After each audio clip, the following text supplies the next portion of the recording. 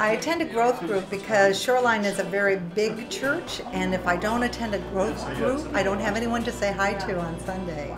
This is where I meet people. I've learned we're all human.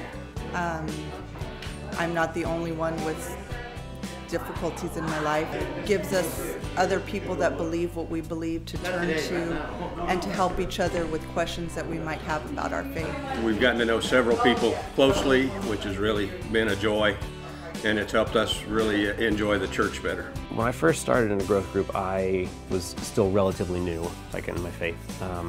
So kind of getting some accountability and a lot of answers and, a lot of questions as well that have been really beneficial, and just a great support group of people who are there for me for everything, for things related to my faith or things just in life in general. And that's been just pretty huge to really get a really close-knit group of friends that I know I can come to for anything.